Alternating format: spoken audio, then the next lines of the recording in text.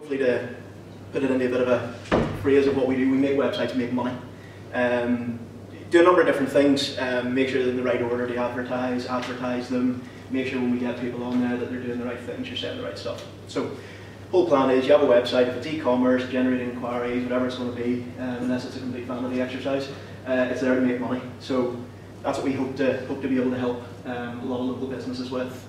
With a lot of local clients, as well as some across the rest of the UK and Ireland. So it's the self-chat out of the way. So what I'm going to do is go through some AdWords tips. Now, this isn't going to be a case of AdWords is this is what an ad looks like and all that sort of thing. It's a wee bit, hopefully a wee bit more in depth than that. But if you do have any questions, just stick your hand up anytime, ask away. I have the first question for you guys. Anybody using AdWords at the minute? Has used it in the past? Is planning on using it? Has heard of it? Has a computer? Brilliant. Cool. Okay. A lot of people have different experiences with AdWords. Most people, whenever they try it themselves, Google sends them out a voucher, they think brilliant, 75 quid free, and it generally will cost you a lot more than that because without knowing what you're doing, it's very, very simple to make mistakes. I don't know how to build websites, I don't know how to do accountancy, I don't know anything to do that. This sort of stuff I do know, so I'm not going to waste my money trying to do all those other things that I don't know about, so we just stick with these. So, what I'll do, if you have any questions as I go through this, just stick your hand up, because it's probably easier to do them while we go. In AdWords, there's a measurement on your keywords, keywords being the things that you insert into Google in order to make an ad appear. So, for argument's sake, you have business yourself, sorry, David, what's your business? It's website design. Okay, so somebody sticks in, are you in Belfast or? Okay, somebody sticks in web design Belfast. Google, what they do is they look at that keyword, they then look at your website, they look at your competition, your ads and all that sort of thing, and they decide out of 10 what your quality score is based on that one word. If you have a high relevance, Google bases everything on relevance, they will give you a high quality score. If you don't have high relevance, they'll give you a low quality score. What relevance is basically, is it mentioned in your domain name? Is it mentioned in your copy? Is it mentioned, are you linked to other sites that do that sort of stuff? All those sort of things. Basically, the higher your quality score, the less you pay for clicks. Everybody's of the opinion that you can't compete with Tesco's, you can't compete with all these big multinationals. You absolutely can, but it's about being smart on it. Pick the stuff that you have good scores on, that you compete well. Drive down your cost, make yourself more competitive. The big companies can afford to just throw money at it, and not worry about things like this and just pay through the nose because they have millions in their budgets. We would deal with companies with spending £1,000 a month to 50, 60 grand a month. And we deal with all the same premise. Get your quality score as high as you can and deliver value.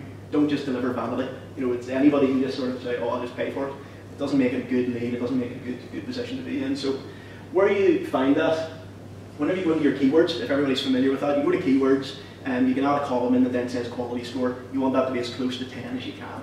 To put it into real terms, somebody with a quality score of 10 out of 10 can pay a 10% of what somebody with a quality score of 1 out of 10 will pay. So this idea of what the cost per click and everything, it's entirely in your hands what you're paying. Not many people actually pay attention to that. So the next one, hidden secret. You can actually, not only can you find out what ads you want to trigger, or what keywords you want to trigger ads, but through the platform you can also find out exactly what people are typing into Google in order to make your ads appear. So without getting really, really boring, it's enough that I have to deal with this every day rather than boring you guys for 20 minutes. You tell Google what you want to appear for, and you have like keyword matches, phrase match, exact match, broad match, modifier, all that exciting stuff. You can really make a mistake here, and something to be really pay a lot of attention to. We had a client up in the northwest, sold car parts. Spent 3/4 of his budget between, I think it was October to December, appearing for advertisements for ladies' clutch bags, and he sold car parts. Imagine how annoyed he was whenever we showed him this little page that appears in every single person's Google platform that tells you what people have actually typed in. So this big scary mechanic boy, telling me all about these car parts and everything that I don't understand. And then I asked him, does he sell many women's gold wedding clutch bags? Wasn't entirely pleased. Pay attention to this at all times. Nobody does. You can save yourself 30 to 40% of your budget just in there. Pay attention to what you're being searched for. If it's something you don't like, get rid of it. The good thing about AdWords is it's entirely controllable. You don't like something up there, just bin it. Try something new. You can always put things back in if you need to. Enhanced campaigns, this is again kind of going a bit more in depth into what Google are doing at the minute. Google are basically trying to take as much control away from you as they can. Kind of following on from Barry's talk, they're a money-making machine. All they're out there to do is make money. Don't think for 1 second they're there to make things easy for you or anything like that. What Google are doing at the minute is actually changing the entire AdWords platform. The bit they want to focus on is basically that bit in pink at the bottom.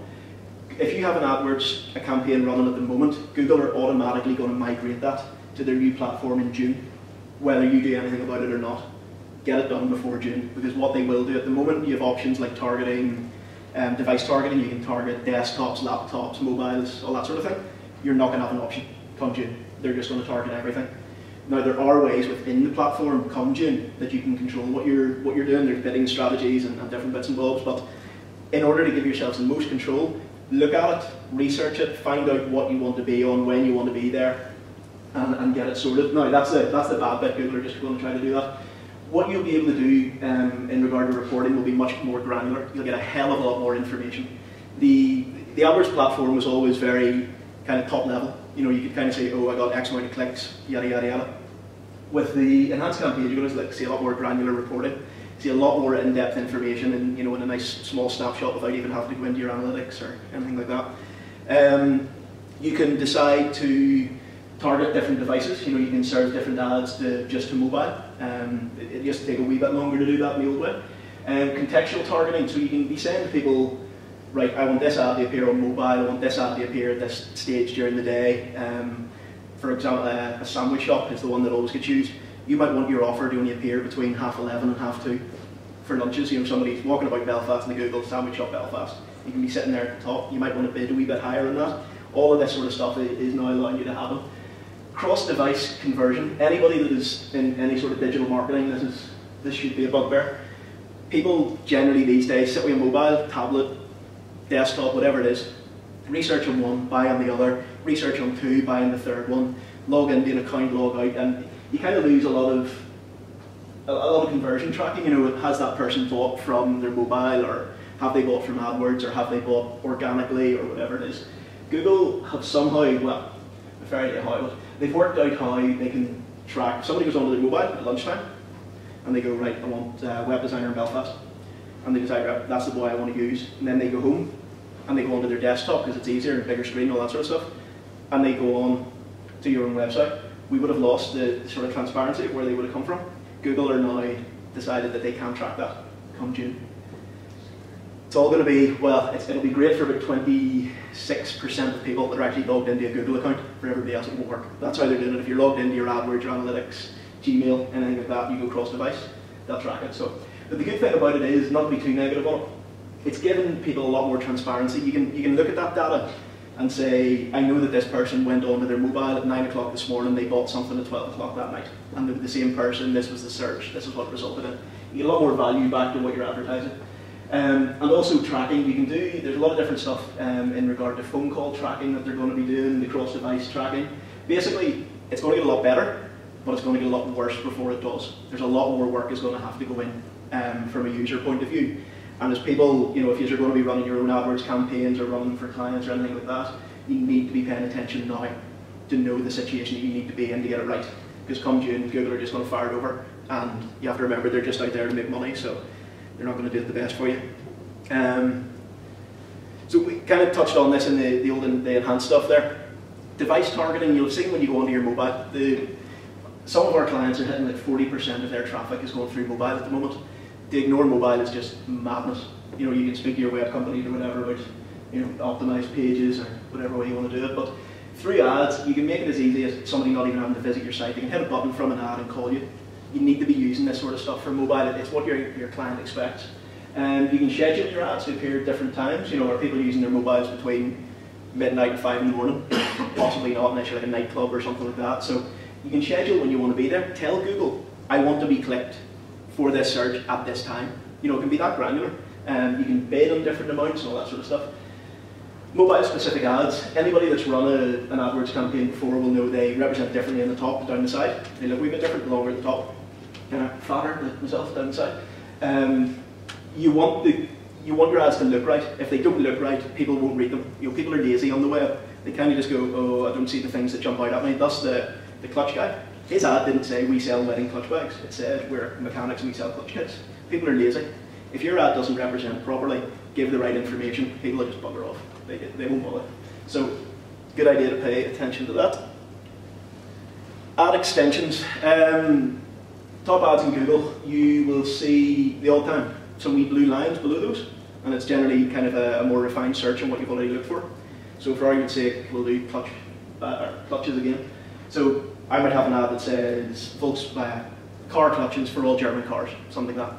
You can use the things called site links to refine your search even further. And what you're doing by doing that is actually giving the client exactly what they want, putting them through to a page that addresses exactly their issue, and therefore you're increasing your chance of conversion. So for that one, I'd be selling clutches for all German cars, and then in the site links I could have those below saying Volkswagen, BMW, Mercedes. They click a page for exactly their make and model of car, much higher chance of actually getting some money off them. Call extensions we've kind of covered. You can click those, call the business straight away, and you can monitor those, track how many calls you've had, all that sort of stuff. Offer extensions. This is a way that you can actually display an offer. 10% off, 50% off, closing down sale, whatever it's going to be, directly in your ad, so that the person not only sees that they found what they want, but there's also an offer for it available at the same time. What you're trying to do through all of these things is increase the chance of conversion by refining the search. Give the client exactly what they want. People are lazy, they don't want to do stuff, so try to remove all that for them. Location extensions again for if it's going to be a physical premises, something like that. You can tell them where you are. If you're hairdressers in Belfast, you can have your map sitting beside your ad, and they can walk directly to where you are, get directions, all that sort of stuff. Has anybody got an e-commerce website? Yeah. So you'll have a big thing for you would be the product extensions. So you're appearing in Google Shopping as well. Different schools of thought that you could maybe have a 20% lift in sales just from using those. A lot more people are going to it and then hitting refined by price, low to high, and as long as it's relevant, going that way. Social extensions based on Barry's talk there. If anybody listened to the last one, I don't know if Google Plus will appear in there, but that's where you'd be linking to your Google Plus circles and all those sort of funny things. Not a big one for social myself. Ad scheduling is something that's, in my opinion, vitally important. Google automatically puts your ads there 24 hours a day if you have the budget in order to do that. You'll get information through your analytics as to when your client buys from you. If you've good tracking code in place and you're monitoring your conversions. Your shop is only open a certain amount of hours. So you're not going to leave the shop doors open if the staff are away home. This is exactly the same thing. If you're in the service industry where the interaction with the website is to pick up the phone and make an appointment, do you really want your ads to be appearing with your phone number when there's nobody in the office to take a call? All you're doing is you've cost yourself money. They might not bother phoning the next day. You can pay attention to this. It can be as granular as down to every 15 minutes. You can set it. I only want to be there 9 to 9:15 and then not again until 7 at night. You can set all that. Give your clients what they want. Make your budget go further as well. Instead of trying to be there all the time, be there, great phrase, there for a long time, not a good time, should be the other way around. So give your clients what they want. Just be sitting there whenever they actually want to do something with you. Analytics. Does everybody use Google Analytics on their websites? Yeah, does anybody not? Good. Basically, I had a slide, before I actually bothered to put this bit in, I just had written below that, just use it. The amount of information you'll get out of analytics will tell you more about your business than you know, especially online. You can create custom reports that are emailed to you on a certain day of the week, a certain once a month, once a year, whatever you want to do, giving you that snapshot of information so you're not having to spend a day just going through analytics and melting your own head. Make sure you link it to your AdWords. Basically, if you don't tell Google that you're running an AdWords account on a website, they don't know. So you have to link the two and make sure that the traffic is split out. That way you can see, I got this from non-paid traffic and I got this from paid. What you'll always see is the paid stuff performing so much better. Is that right, Barry? Make sure you're setting up goals. How many people have filled out your contact us form, hit your store locator? Because it's not just all about buying stuff online. If you have physical stores, say in Northern Ireland or the geography that you operate in, people might browse online, buy offline. You're never really going to know that unless you're providing a voucher code or something a bit more in depth like that. But you will see a lot of traffic maybe going to your store locator.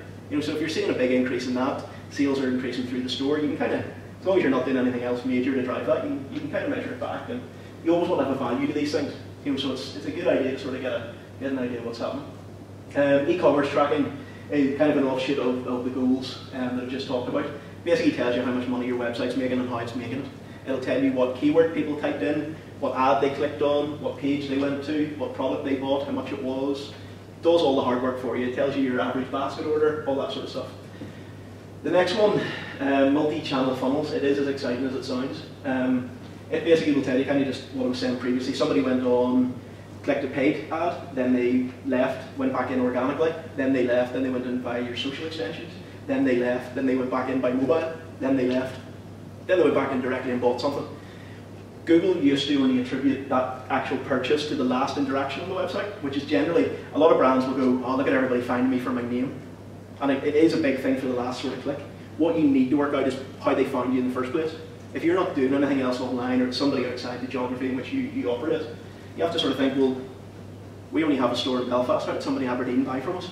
But it was actually because they typed in blue curtains, and then they found the website, and then they went away, did a bit of research, came back and found it by the name. That's how it happens. So you have to attribute that first thing to how people come in the very, very first instance, be it Facebook, paid, whatever it's going to be. Your multi-channel funnels will give you all of that. It's down to your web company to make sure that's all set up properly. Ad copy is a very important thing. A lot of people, again, covering the clutch thing, people don't read it. So you need to do something to stand out. Give them an offer, give them a price. I would be a big, big fan on e-commerce sites of giving a price. Because what you're basically doing is saying to the person, you found the product, this is the price. If you don't like it, don't cost me the money and click on my ad. Just go away, find it somewhere else. You know, you have to be that blatant. Tell them what makes you different. Have you got a 50% off sale? Have you got buy one, get one free? You know, whatever it's going to be. Try to be original as well, because it's the same stuff over and over again. Save 51%. We've 26 reviews and all this sort of stuff people get bogged down in. Do something that makes you stand out, because everybody does the other stuff. So try to do it a wee bit differently. Make it engaging. Believe it or not, in ads, I would be a big believer, and you need to actually tell people what to do. Buy now, call now, click here, all that sort of stuff, because people will read things and just go, oh, and on to the next one. Honestly, people are taking it from the web.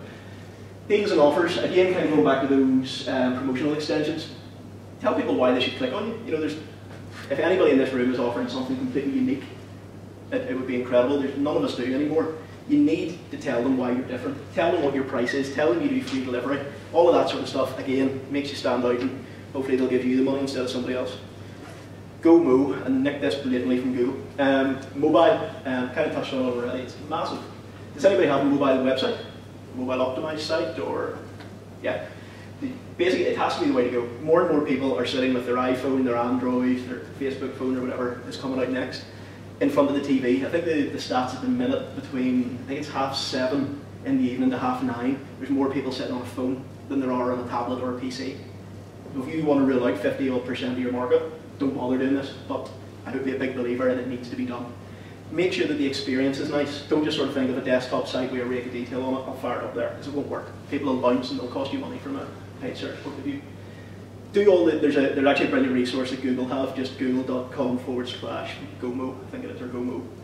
But it tells you all the good practices that you should be doing and all the boxes to tick, and it'll keep you in the right line, but really can't undervalue how big that's going to be. There's also a new thing actually in mobile called a phablet. Anyone heard of that yet? Kind of between a mobile and a tablet, there's now a phablet, so it's like those 7-inch ones. It's a bit ridiculous. The big thing that I would encourage anybody to do is think differently when it comes to paid search. Google made, I think it was $36 billion in the US in 2012. So you can imagine how many people are doing this. In order to make yourself stand out and do something differently, just think outside the box a wee bit. And this is I'll just close with an example of a company that nobody will admit Dave here, but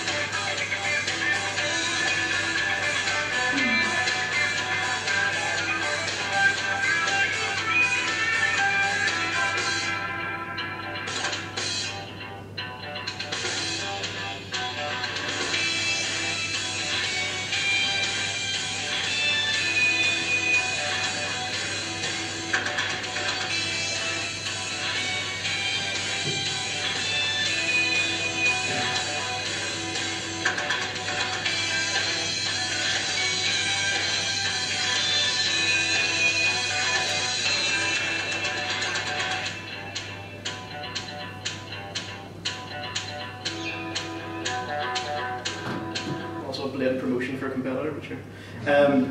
What that Alan Summers one is basically trying to do is say, right, nobody else is competing around terms like BA strike and recession and all that sort of stuff that's depressing as hell.